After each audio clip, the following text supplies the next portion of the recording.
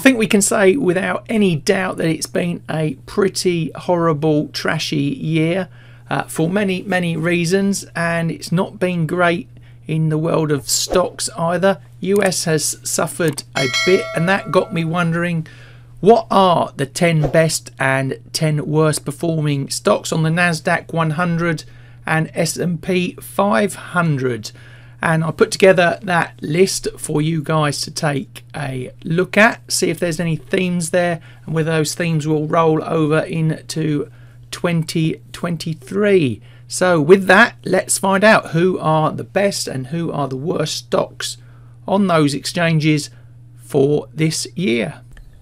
Let's first of all have a look at the symbol distribution by stock sector and industry to see if there's any themes there. On the left, stock sectors, well, there's 7 of them, so they're quite well distributed. We've got consumer durables, commercial services, consumer non-durables, producer manufacturing, finance, health technology, technology services. And drilling that further into the industries, there's 8 of them: motor vehicles, miscellaneous commercial services, apparel, footwear, pharmaceuticals, major, medical specialities, electrical products, regional banks, and internet software services. So let's go through that top 10 of the worst and find out which is the very worst stock performer of 2022.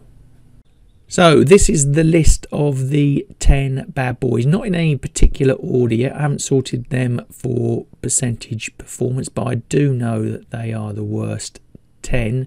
Now, starting from the top there, we've got Generic Holdings, then we've got Match Group, Align Tech, SVB Financial, Meta Platforms, Catalent, Signature Bank, VF Corp, PayPal, and Lucid Group. Now, let's get them sorted by performance and see who is the worst.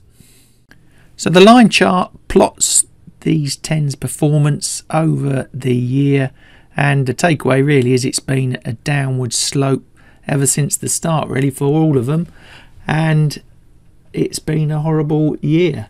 And if we focus in on the numbers, we've got SBNY at minus 58%, PayPal minus 60%, VFC minus 62%, CTLT minus 64% nearly, MTCH 66%, Meta down nearly 66%, SIVB minus 67%, Align minus 69%, GNRC minus 72%, and down nearly 79%. The worst performer on the S&P 500 and Nasdaq100 is Lucid. That's the car manufacturer, EV car manufacturer, down nearly 79%. So let's take a quick look at their chart in a bit more detail. So I've got the weekly Heikin-Ashi chart for Lucid Group here, and as you can see, what we've talked about, it has been a one-way street all the way down. That vast pullback in price from those highs, and if we actually go back to the highs back in February of 21, it's actually nearly a 90% fall in price, and it's not looking great. We have got a lot of volume at around about the 20 mark, so we might see a bounce up into that zone, but I think unless something seriously happens in that EV sector for them to get up into this space, then really I think they're going to struggle in this sort of 10 to 20 zone that they're playing in at the moment, and all the indicators currently are suggesting that things continue in the way they have been, and volume also in the stock, the interest in the stock has been declining, as has the volatility. So it's not painting a great picture for the long term for Lucid Group. Like I said, the fundamentals need to change, I think, if this stock is to recover in 23. Let's get a bit more positive now and look at the best of 2022, and we're going to do that symbol distribution by sector and industry, and it's a lot narrower, unsurprisingly, if you've been following the stock markets. 3 stock sectors on the left there: electronic technology, industrial services, and the main bulk of it, 80% of it, energy minerals. Now we're focusing on the industries on the right, and we've got oil and gas production 30%, oil field service equipment 10%, semiconductors 10%, oil refining marketing 20%, and integrated oil 30%. So let's now take a look at the 10 that made that list. So the 10 in no particular order just yet. At the top, Enphase Energy, then Occidental Petroleum, then Hess Corporation, then ExxonMobil, then Marathon Oil, then Marathon Petroleum, then APA Corporation, then Schlumberger, then Valero, then ConocoPhillips. So let's get them sorted into the best performers and find out who the best performing stock of 2022 has been so far. Really, this chart just shows how strong the energy sector has been all year, and that was pushed along the way from the Ukraine-Russian conflict around February-March time. And talking about who's performed best, well, the blue line at the bottom, that's Enphase, and you can see they've made a bit of a recovery into positive territory for the year. So let's go into the numbers. Enphase at the bottom there, 10th place, 50% up. Then COP, they're up 57. Then SLB up 64. XOM up 72%. APA up 73%. Hess up 74%. MRO up 76%. VLO up nearly 77. MPC up nearly 80. But the winner is Oxy, and that's up nearly a staggering 120% on the year. So fantastic performance for them.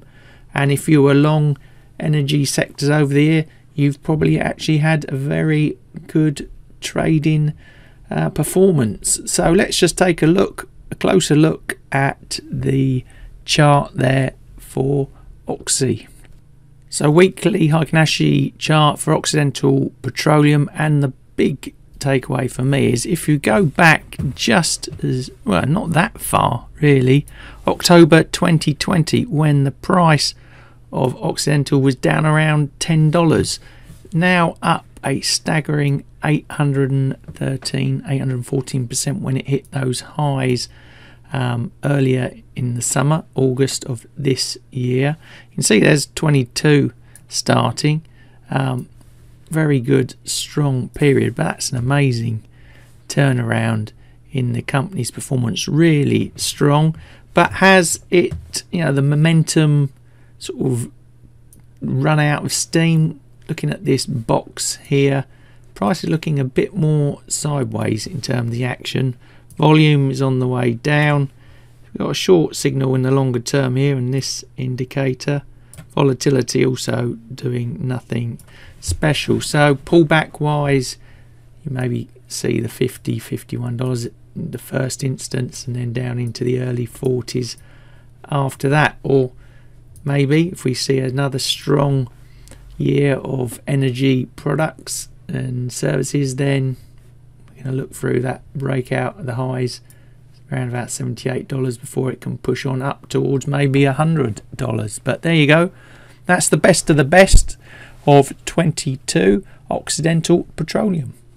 There's still a few weeks left of December, so those numbers may change, but I don't think they're gonna change that much, quite frankly, or we're not likely to see any other newcomers hit those lists. Now, interesting analysis there that the big upside was energy stocks. Are they going to be strong into 23? Love to hear your thoughts on that. And are there any sectors that you think are going to be stronger next year? What are your top tips? Love to hear your thoughts. Get them in those comments and get that conversation stirring. So if you want to learn more about trading, want to get heavily into this subject and take on the challenge for 23, I've got a great playlist for you. If you work your way from top to bottom, it's gonna make you a serious player in the trading world and hopefully take your trading and your performance to the next level. So here it is.